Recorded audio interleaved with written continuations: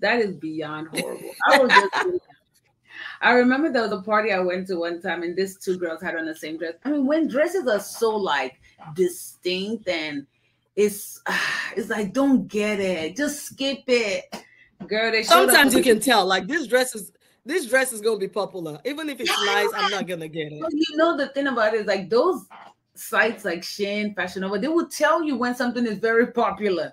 It'll be like bought by 1,000 people. Exactly. Don't buy it. Exactly. Don't buy it, girl. It's I like was if like, oh my God. 1,000 people have bought it, don't buy it. Don't be the 1,000. I like the ones where I'm the first person to buy it. Yes.